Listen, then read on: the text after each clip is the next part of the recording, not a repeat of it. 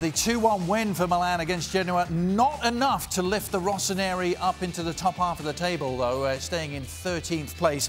And as it turned out, not enough to save the job of Marco Giampaolo, who was fired by AC Milan after just 7 games. It's the shortest tenure of any permanent manager in the history of AC Milan. He is gone after just 111 days at the helm. Gab Marcotti is with us. Extraordinary developments, Gab, especially coming off the back of that dramatic win against Genoa. Why now for Giampaolo? I think the short answer of why now is that, look, they knew Giampaolo was a progressive manager. He was an outside-the-box thinker. It was going to take a long time for the team to adapt to him, and they were willing to give him that time. But I think the sense came that they weren't making any forward progress whatsoever.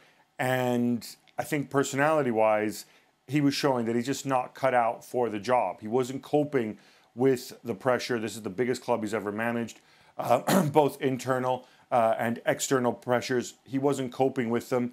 His ideas seemed to be getting foggier and muddier. This was not a case of somebody saying, oh, stick with me, there will be a light at the end of the tunnel. He was just really struggling, and so they decided to act now rather than later. And Gab, as a follow-up to that, Milan fans will be asking, well, shouldn't the Rossoneri have known all this about Giampaolo before hiring them? I mean, I think it's a fair question, and there's going to be other people pointing out mitigating factors about how, you know, in the summer they had certain targets, and then they ended up with other sorts of players. Certainly, Milan's ultras coming out with a statement saying that, you know, this isn't all just basically down to him. This is down to mistakes that were made in the summer with the signings and whatnot. But I just think they just really didn't expect him to just go and really crumble like this, especially in his messaging outwards to the media and also inwards to the players. Now, remember also that Zvonimir Boban, he wasn't part of the decision-making process when Giampaolo was hired. He's a guy with strong views.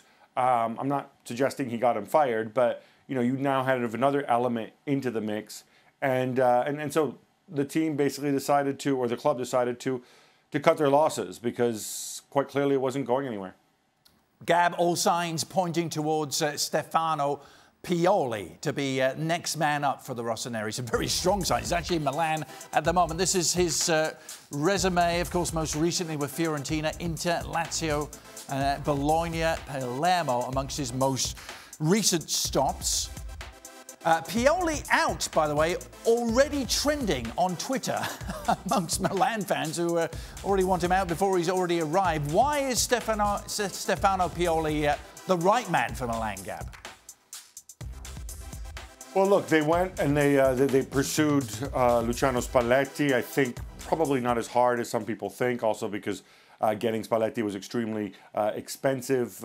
He still had another 2 years to run after being sacked by Inter, and you know, there was about 20 million euros left on his deal. I think they like Stefano Pioli because he's more of a low-key manager. He's more of a human manager. He's better with the press, but also at the same time, he's a guy who's very good at working with younger players, and obviously, you know, that is part of Milan's plan now, is to push the many young players. They've got one of the youngest squads in the top flight in Europe.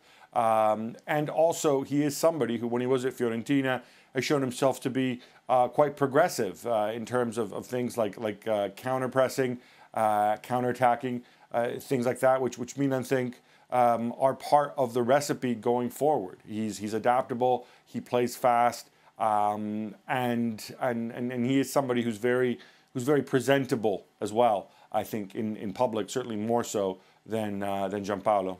Bottom line, Gab, though, you can change the manager as many times as you like. Is it not true that Milan simply do not have the players to match at least the fans' ambition for the club? Well, if by fans' ambition you mean are they going to go and add to the 7 European Cups that they already have? No, probably not with this group of players. Just top 4, Gab. Let's keep it to that. Finish top 4 would suffice for most. I think I think they have a shot. Obviously, they're not favorites, but I don't think that's beyond the realm. Certainly, getting back into Europe would be a step forward. I know this squad's been criticized by many who like chasing big names. Let's not forget, this is the reason why, part of the reason why Rino Gattuso isn't there anymore. You know, he resigned because he said, "Oh no, we need 3 solid, veteran, experienced players, high-value players," and this is not going to happen now. So Pioli will work with the kids. They have a ton of talented kids in there, from Benacer to Krunic to Rafael Leao. Paqueta's not old either. Romagnoli at the back. So they got Calabria. They got a bunch of Theo Hernandez. They got a bunch of these guys, and they feel that Pioli's the kind of guy who can fashion them into a team, play attractive football, and really, you know, help the process of bringing Milan back. At the same time, my understanding is they're not going to commit long-term to him. You know, they see him as somebody, for the time being, who can take them through to the end of the season, and then they'll see where they are. This is a great opportunity for Pioli as well. If he's on the right track, they may well end up continuing with him.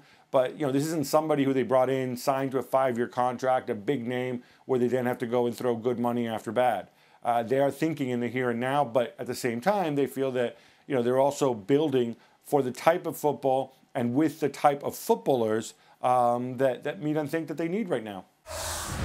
Well, thank you very much for watching ESPN on YouTube. For more sports highlights and analysis, be sure to download the ESPN app. And for live streaming, premium content, and let's not forget as well, ESPN FC 7 days a week. Subscribe to ESPN+.